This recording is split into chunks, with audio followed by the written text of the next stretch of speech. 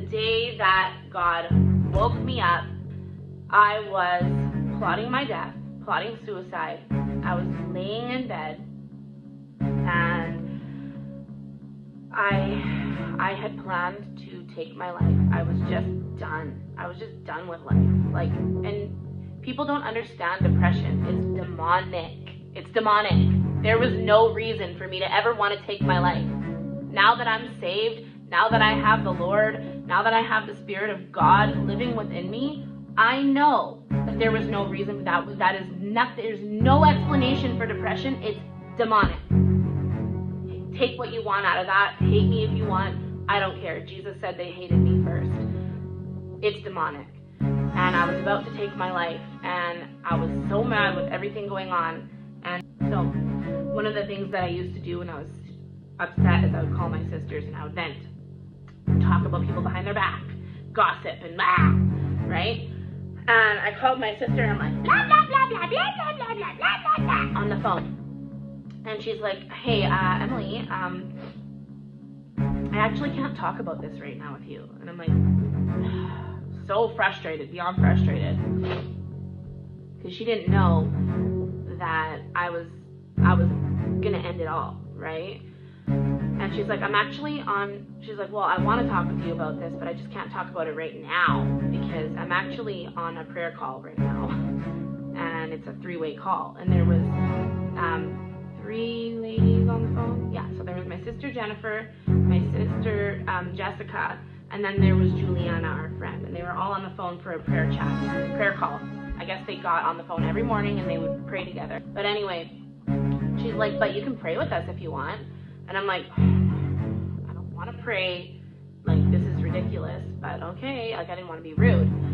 So we were all going through our prayers, and then it was my turn to pray. And I'm like, I'm like trying to talk, but my lips were just sewed shut. My brain was confused. I couldn't even pray. I couldn't even say anything. I couldn't pray. And I was like, like trying to talk. Like, straight up demonized girl. I was being demonized for a long, long, long time. And looking back at that moment, I know that there was, and that I needed to be delivered. But my sister stopped me. She's like, just wait, hold on 1 second. She's like, Heavenly Father, I just pray that you would bind up the spirit of confusion in my sister Emily right now in Yeshua's name. Amen. And I just get chills thinking about that day. I felt something. I actually felt the Lord's presence for the first time in a really long time. And I just started praying, and like prayer was coming out of me, and it was a real prayer. And I'll never forget it. I'll never forget that moment. And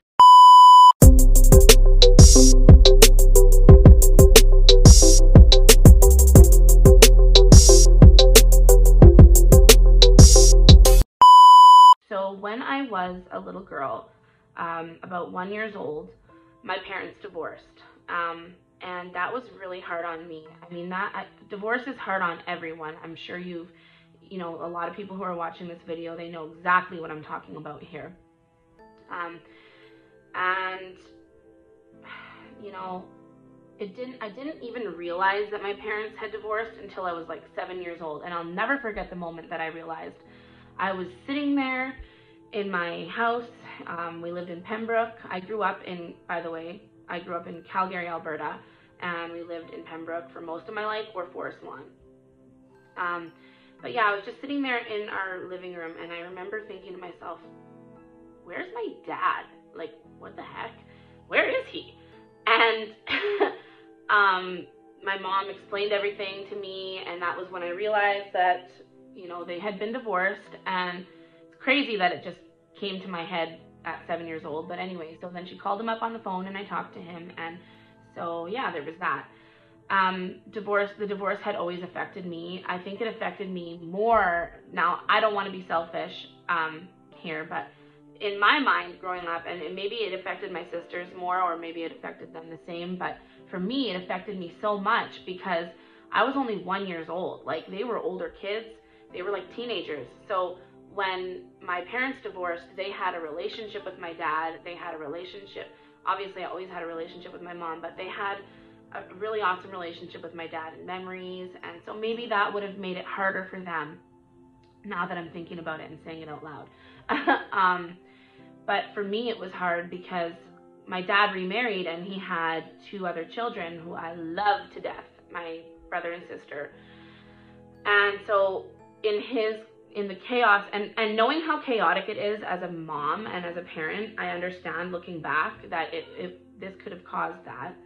But he was so busy, you know, raising those 2 children that he forgot about me. Like, I was there for all of the visits, but I was just like this invisible child running around through the visits. Like, I never got to have that relationship with my dad. My sisters had the relationship, and my little brother and sister, they got to have an awesome relationship. But I wasn't paid attention to. My dad didn't get to know me. And so that was really hard growing up and quite traumatic. I didn't have that dad figure. I think that's where a lot of my issues came from. So I think it was about 16 years old, and my stepmom, she was super mean to me when I was growing up. So again, if you come up in this video and you're watching and you know who I'm talking about, please just keep in mind, I've forgiven everybody, but this stuff that I'm telling is completely crucial for my testimony. It absolutely matters. It's very important, and it needs to be shared, because I know that I'm not the only one who's struggled with these types of traumas and these types of situations growing up. And so yeah, she was really mean to me. She would call me names like fat. She would comment whenever I ate, like I was just a kid eating calories. I used to be so hyper, running around, playing, burning tons of calories. And honestly, like now that I have 4 kids, I know that it's normal. So kids come in all different shapes and sizes. They all eat a lot. Like, food just does not exist in our fridge or our cupboards for very long. Children have appetites. And so it was commented to me every single time. And so that really, really, really affected me. I think that curse stuck with me for a long time. And yeah, so there was that. But anyway, so I was about between 14 and 16. I can't remember. I'm pretty, like, my memories tell me that I think I was 14 or 15 years old. And I just remember sitting outside playing on my guitar. And I remember sitting there, and my dad came outside, and he's like, wow, like, I just realized that we have 15 or so years of a wasted relationship, and I am so sorry. And when my dad said that to me, it was exactly what my heart needed. And ever since then, we've had a great relationship. And even when I was a kid, like through the trauma and through like not having him pay much attention to me other than, you know, freaking out because it was messy, or freaking out because we were screaming and running around and playing with the lights and all that stuff. I remember my dad was just like, get down from there, turn that off, clean this up, all the time. So those were the kind of memories I had. But also, aside from that, he was such a funny guy, and he had the best stories. So I'll always remember those too. But that just wasn't enough. And when he came out there and he told me, and he admitted to me that he felt bad, like, he didn't even know what my favorite thing to do was. And anyone who knows me knows that I love to sing. Everybody knows that. And he didn't know that about me. He didn't know I wrote music. He didn't know that I loved to sing. He didn't know anything. He didn't know my favorite color, nothing. So since then, our relationship's been really awesome. And there's that. That's been really awesome. But so, okay, moving on. So I was involved with a boy from the age of, I want to say like 12 years old, on and off, all the way up till like 16, 17 years old. And this boy was extremely sexually active and always pressuring me to lose my virginity to him. And it's something that I didn't want to do. And so he ended up he had a lot of childhood trauma too. And he ended up cheating on me a lot. Like, and I'm not talking about, oh, he talked to another girl, he kissed another girl. No, this boy who was 2 years older than me, or a year older than me or so, was sexually active. And he actually wound up having a sex addiction growing up. So that I was always heartbroken from that. We were he was my first what you would think was your love, which now that I'm an adult and I'm married to the love of my life, I know that that's just not the truth.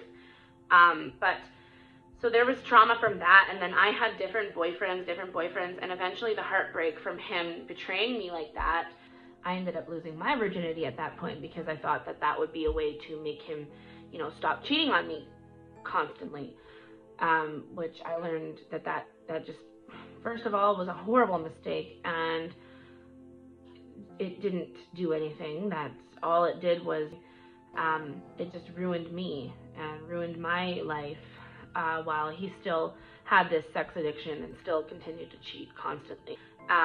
Also, he was an atheist. I want to point that out. He was absolutely against Jesus, and I grew up in a Christian family. My dad was a Christian, my mom was a Christian, my aunties and uncles were Christian. We went to church every Sunday. We went to youth group. I was involved in children's ministry, but I was also very lost, and we lived in kind of a bad area of the city. I had a lot of really bad friends, people that I love, but if you really think about it, they were all drinking, they were doing ecstasy, they were doing drugs at a very young age, and so I was either at church or I was stoned on like marijuana or drinking with my friends at a young age and making out with boys, doing stuff that I should not have been doing, hanging out in places I should not have been, sneaking out the window. Like, honestly, I'm surprised I'm here today. And that's what I mean by, when I look back, God was always there protecting me. And now that I know his heart and I know his love for me, I can feel his presence just thinking through all my memories that he was there. But anyway, so this boy was super against my beliefs, and I was always trying to like evangelize to him with my sister. And we watched those Left Behind movies with him one day, and like we fell apart. We never talked. Years later, he contacted me down the road and actually told me that he gave his life to the Lord. And he even showed me a necklace of the fish. That it was a wooden necklace that said, "What would Jesus do?" in the middle, and it was a fish. We gave it to him.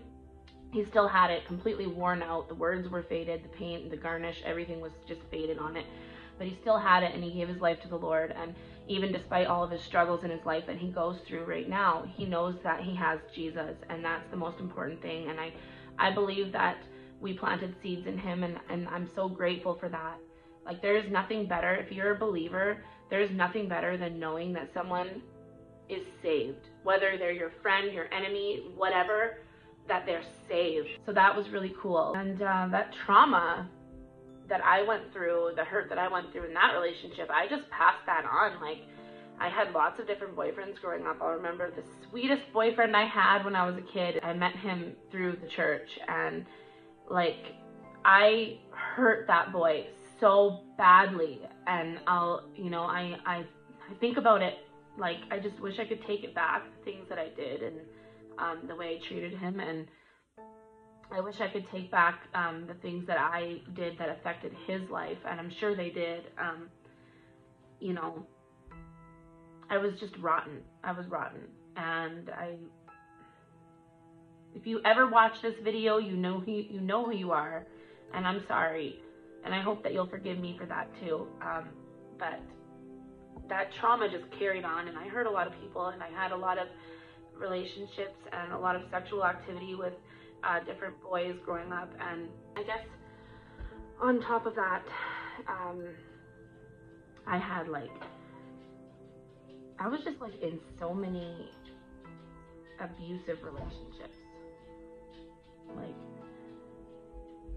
there was always physical abuse, there was emotional abuse, sexual abuse. Like, every boyfriend that I had, there was always abuse, and a lot of trauma, especially with my daughter's dad too. Like, there was a lot there. He was a crackhead, and he was in and out of jail all the time, and like the 3 years we were together, it was just chasing him around the streets, trying to get him to do the right thing, and he never did. That stuff sticks with you, right? That's why it's why God designed, the perfect design was marriage. One man, one wife, you get married. You're not doing sexual activity and you're not committing adultery at a young age and stuff like that. Like, adultery is any kind of sexual sin that's meant for a marriage, for a husband and wife, and we actually create soul ties when we do that, right? We have these soul ties to these people throughout our life that we have had sexual relations with, and it carries on and it curses, and it's not good. So I'm very sorry for that. Another thing that I struggled with a lot throughout my childhood was depression.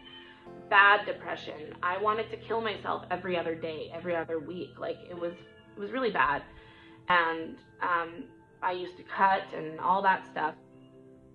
Even when I was in church, even when I was in youth group, even when I was in children's ministry teaching kids about Jesus. I was just a very double-minded person at that point in my life. Anyway, I was super double-minded. And then, you know, I also had family members that my mom kind of took in growing up, and they were into hard drugs. My sisters, they took care of me most of the time because my mom worked 3 jobs, so she was barely around. I remember my sisters raising me for the most part.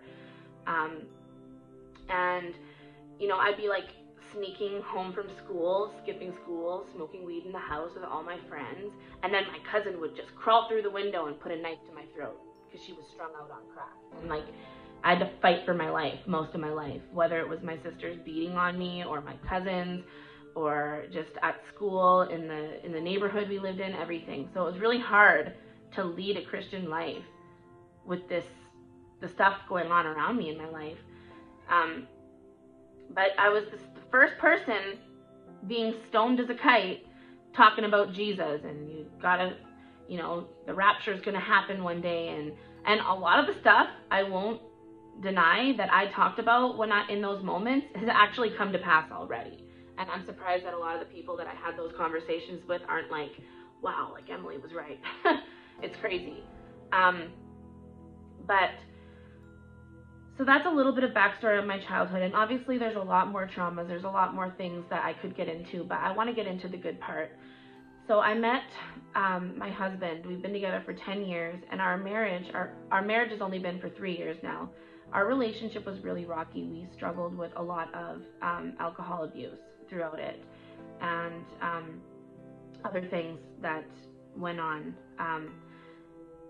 And, you know, we have 4 kids together out of wedlock. Like, we were not married, we had 4 kids, and by this point in my life, like, I would say 5 years into our relationship, I had given away my faith. I was like, how could there be a God and let all of these things happen in my life, all of these things around me? Like, how could there be a God? And I don't even know if there is a God. And I had lost my cousin Karina, the one that I was talking about the knife to the throat. As we got older, we were like thick as thieves, me and her. She was so funny, and like when she wasn't high, like I have so many good memories with her. I love her so much, and she loved Jesus, but she took her life. And shortly after she took her life, my stepdad that I had growing up, my mom, she was going to marry him. He was a pretty big figure in my life too. He passed away. And so I've been dealing with all this stuff. Me and my husband, we had split up at that time for a while. So I've been going through a lot. And at this point, I didn't even believe that there was a God anymore. I was completely lost. I had picked up like new agey, witchcrafty things in my life without even knowing it, pagan things, like just not knowing it. And I was spiritual, and things had changed a lot from who I was growing up as a kid, and just I had so much fear and anxiety and paranoia that had attached itself to me. The spirit of fear and the spirit of anxiety and depression and paranoia was the worst. I could not even sleep. I had to call. There was times, and people can honestly vouch for this, that I would have to call my sister and just say, I think I'm gonna die. Like, I need you to, like, I might go to sleep and I might die. Like, I need you to come here and just sit with me till I fall asleep, right? It was unreal. And I dealt with a lot of this, even in the times where people wouldn't have even known that I was dealing with that. throughout my childhood and throughout my adulthood. And the day that, you know, me and Cody, obviously we got back together. I love him so much, and I would never give that man up for the world. Like, he is the most amazing thing that had happened to me in my life apart from the Lord. And you know, there was a lot more that I dealt with too. Like, I lost my daughter for a while there, and I couldn't get her back. And if it wasn't for Cody stepping in and just saying, like, hey, you know what, I'm going to help you, I wouldn't have her. So I give that to him. I was a bar star. I was hanging out at the bar. I was living with my mom. My mom had custody of my daughter. It was just a crazy, like, stupid after one thing after another. And I'm not going to take all of the blame, because I know that there's a lot of people who had things against me, that did things against me as well. But I do take my portion of the blame, and I'm so sorry for the things that I put people through. But so about 8 years into our marriage, I started babysitting my niece, and my sisters were both really strong in their faith, and I was babysitting my niece, and I had my other sister around a lot. We were homeschooling our kids because of COVID and all of the weird conspiracy and all the stuff happening in the world, and honestly still believe a lot of that is happening in the schools. And if I could homeschool, that's what I would be doing, but we'll get into that later. I don't want to miss anything in this. My niece was over, and we were like watching a Disney movie. She's like, that's demonic. And then we were like doing this and that, or whatever we were doing as a family. She's like, that's demonic, that's satanic, that's pagan. And I'm like, holy moly. I'm like getting so frustrated. I'm like, okay, like, everything's evil, I get it, right? And I'm freaking out. Like, I loved Halloween. I loved dressing up, and I used to make my own costumes. I just loved taking the kids out. I would dress them in scary stuff. Like, I loved Halloween. And I also loved Christmas. We had a family tradition every Christmas where we had this Charlie Brown tree that was just ghetto. And we would buy the green tree-like garland, and we would wrap it to make it look like it was a full and lush and beautiful tree. And that would take hours, and it was just our family tradition, right? But anyways, having somebody come into my life and telling me that those things are pagan, that they're not of God. December 25th isn't Jesus' birthday, and God is against us celebrating pagan holidays. These things made me mad. They made me upset, deeply troubled me. It was heartbreaking. It was grievous, because that it is completely true what the Bible says, that children will lead us. If it wasn't for my niece, I don't know if I'd be saved.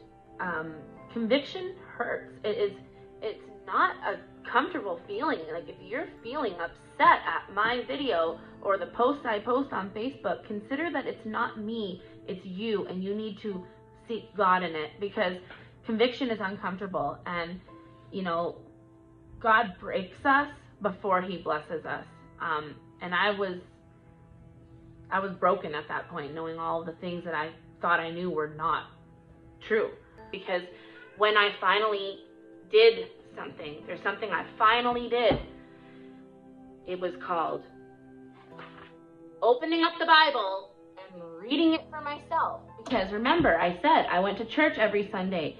I was taught that Christmas was about Jesus, even though we forgot about Jesus, and eventually throughout my life it was just about the presents and the Christmas tree and the decorations and blah, blah, blah, blah, blah, right? But I was taught one thing and led one way, and it was mostly by my peers. It was by the adults in my life. It was by my pastor growing up. It was by my youth leaders. Like, it was by all the people around me. I was taught this way, and turns out there's only one way, and it's Jesus. And Jesus is God made flesh. And yeah, the law has changed, but there's a lot of things that have not changed. God's word will never change, and he says, thou shalt not make for yourself an idol.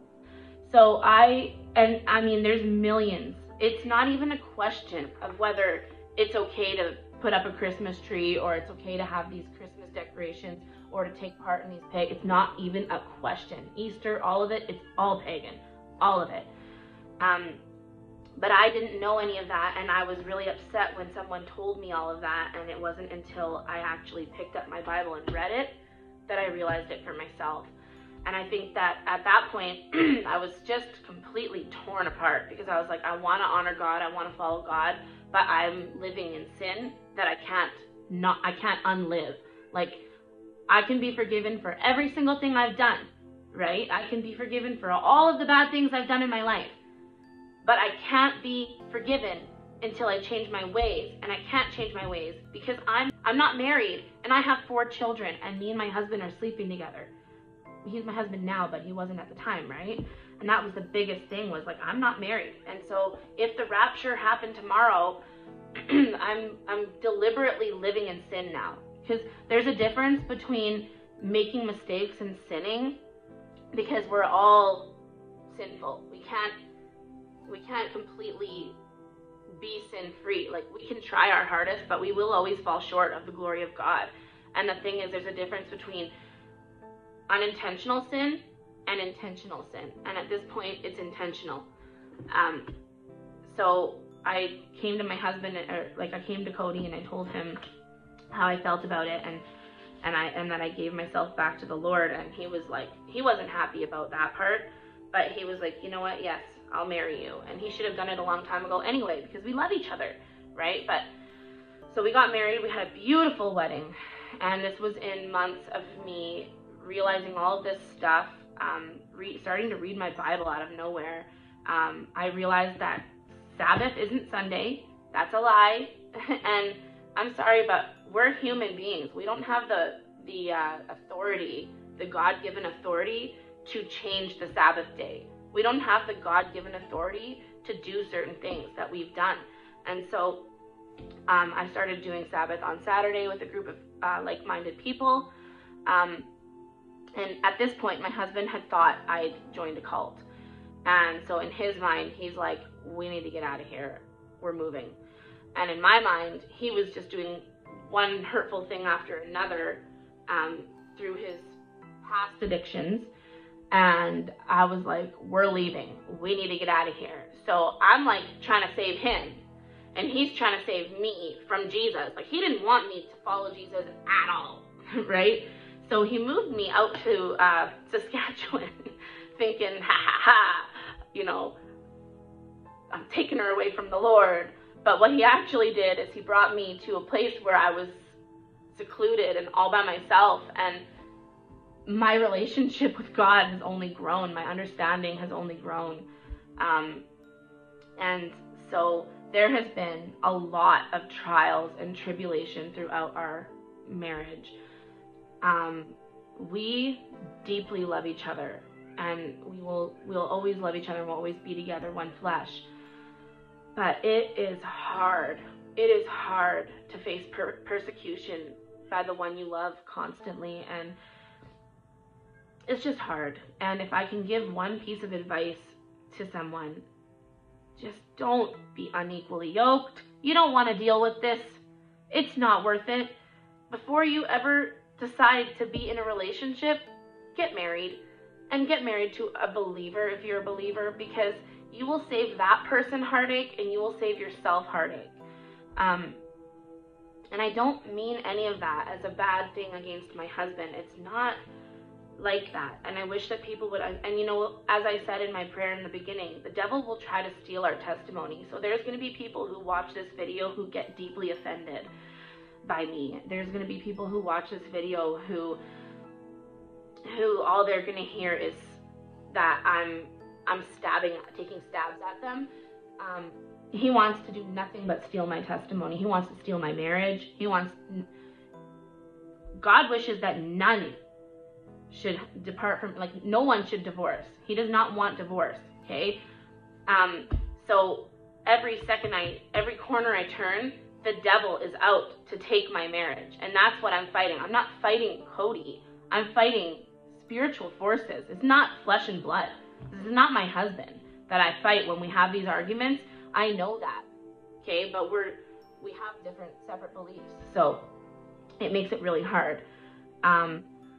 but also he's become a lot more accepting. He has been more than amazing in so many different things, and I give him so much thanks for that. But the devil will try to steal my testimony. But anyway, so a little bit more to my testimony. Let me get to the good juicy part. So the day that God woke me up, I was plotting my death, plotting suicide.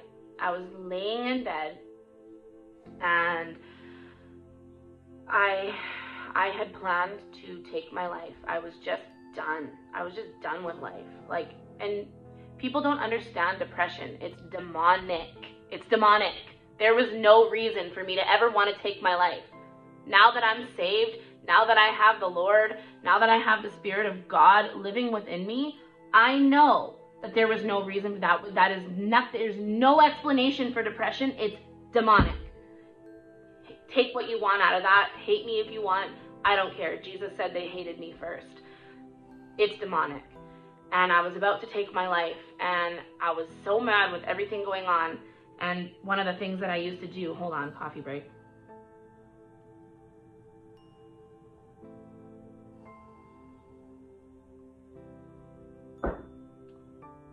So one of the things that I used to do when I was upset is I would call my sisters and I would vent and talk about people behind their back, gossip and blah, right?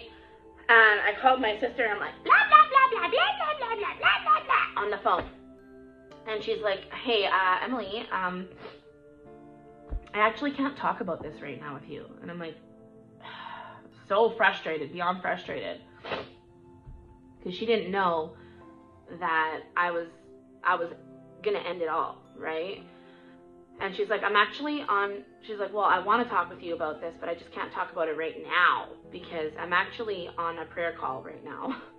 And it's a 3-way call. And there was 3 ladies on the phone. Yeah, so there was my sister Jennifer, my sister Jessica, and then there was Juliana, our friend. And they were all on the phone for a prayer call. I guess they got on the phone every morning and they would pray together. And I miss those days. We need to start doing that again, ladies.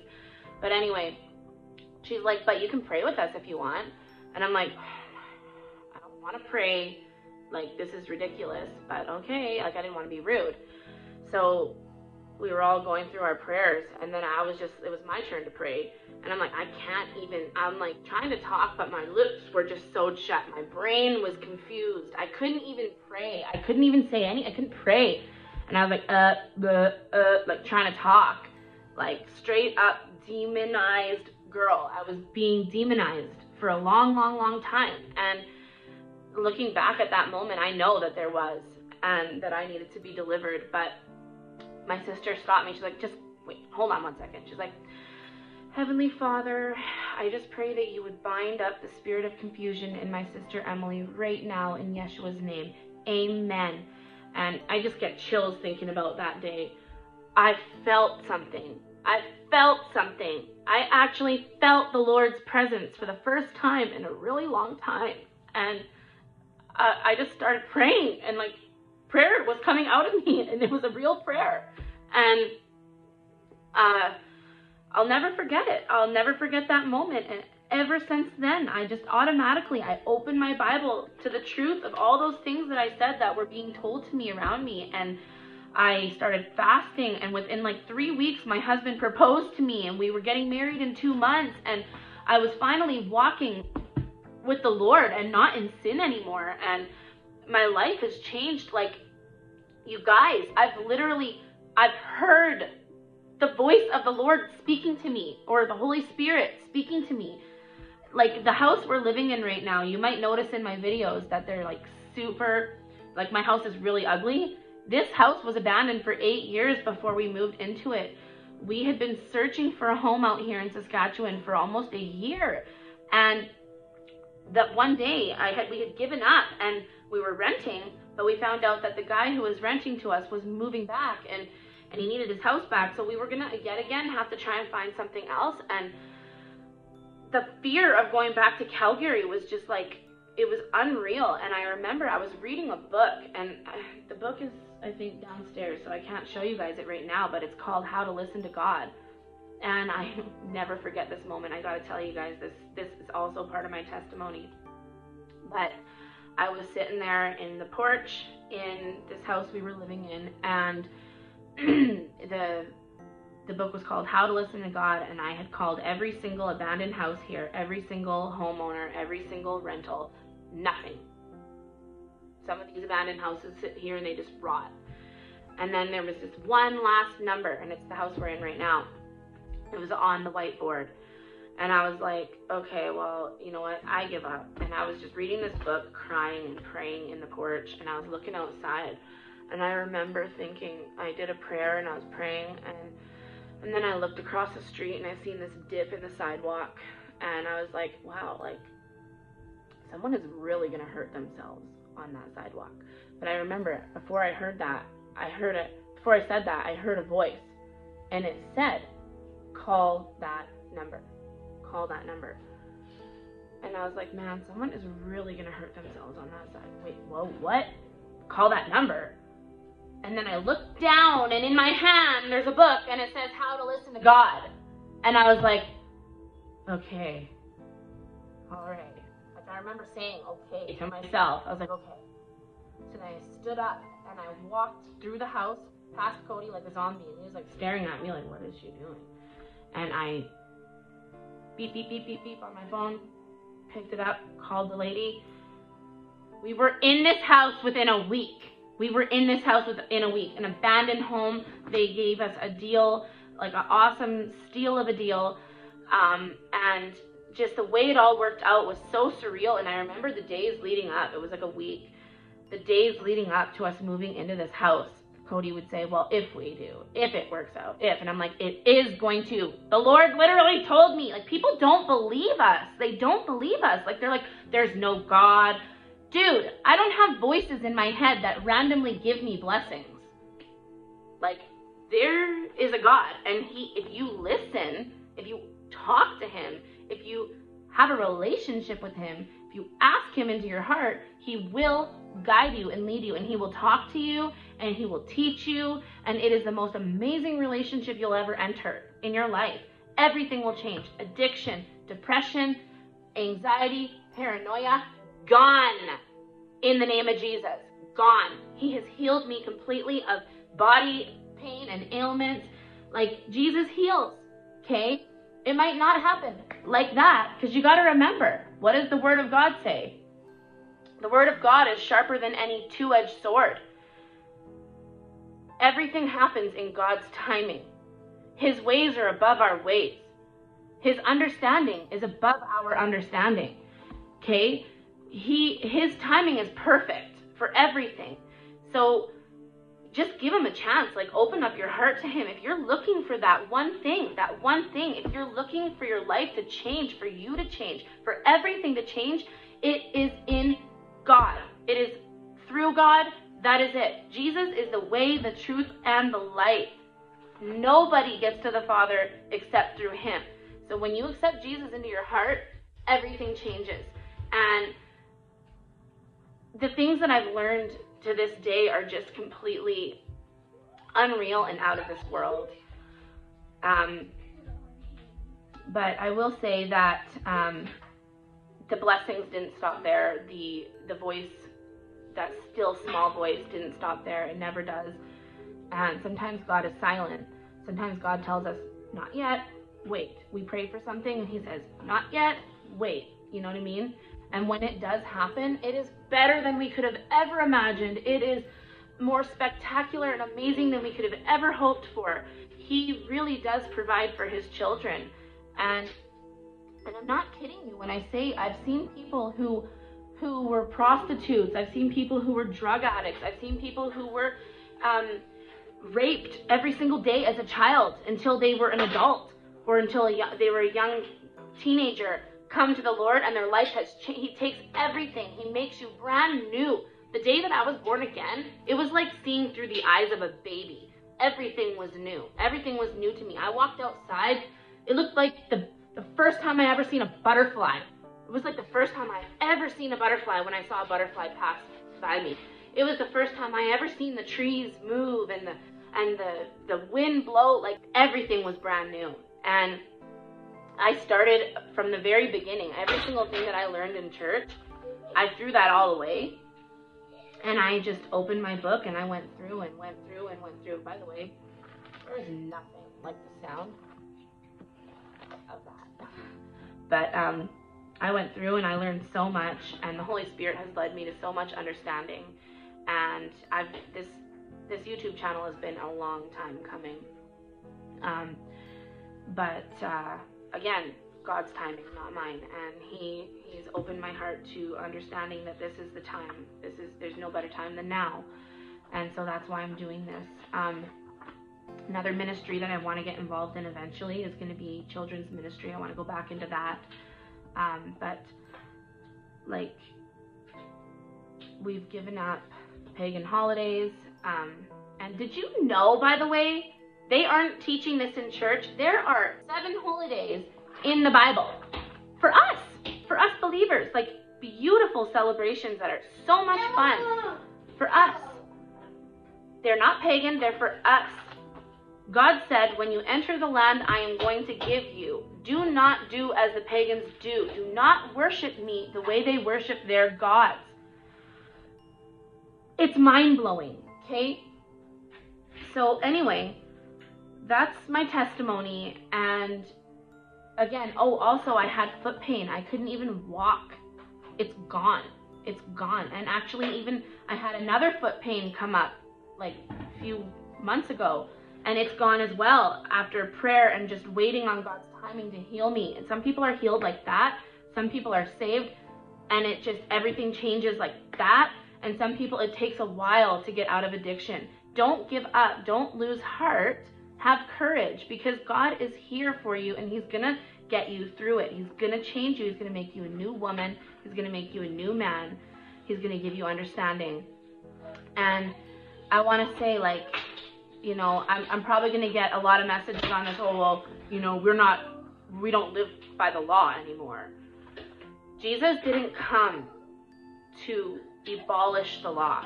He came to fulfill it through His blood on the cross, His finished work on the cross. What fulfill means, it means finish, done. He came to finish it, meaning that you accept Jesus into your heart and you are saved. Eternal life. You don't have to experience the second death. You will literally be part of the new earth. You will live forever. And we are all going to fall short of the glory. We're going to sin. But when we intentionally sin, when we decide, oh, you know what, I don't want to open my heart to this truth because that means I have to change everything. And people are going to judge me. People aren't going to want to be my friend anymore. Boo-hoo. Some of Jesus' friends and followers, some of the people He laid hands on and healed, killed Him and watched Him die. Okay? I'm telling you right now that those things don't matter. The Lord says, pick up your cross and follow me. Do you think it was easy after being whipped half to death and like all that they've beaten half to death to carry a cross on your back up a hill to die in front of people who, like, it's crazy. But the thing is He rose again, and we can all be saved through His finished work on that cross. And I just want you guys to know that I'm not a stranger. I'm just not the same person that I used to be. And like, if God can change my life, He can change your life too. If you're dealing with depression, if you're dealing with this curse of divorce in your family, if you're dealing with abuse in your home and in your house, anger, anxiety, paranoia, drug addiction, financial issues, like, you guys, Jesus can save you from that. There's power in the name of Jesus, and He can save you from all of it. You don't have to live the way that you're living anymore, and there's hope. Now this is a hard video to make, so it's probably all over the place, and I don't know if I got to tell you guys everything I wanted to tell you, but if you stick around on my channel, you're going to learn a lot more. And we are going to be getting into some pretty deep scripture. We are going to be getting into the Old Testament, the New Testament, and we're going to talk about how the Old Testament is a foreshadowing of Jesus. The whole Old Testament, foreshadowing of Jesus, preparation for Jesus. If you are living your life as a believer already and all you are reading is the New Testament and only going to church, and you're not taking the words of the Old Testament like they are written for you as well, then you might want to rethink that. So there's a lot to learn. And I just pray that anyone who watches this video, that, you would just really consider. And I ask that you all be blessed in the name of Jesus, and that you find all that you've been searching for, and that you're here for the next video. I ask this all in Jesus' name. Amen. Thanks for watching, guys.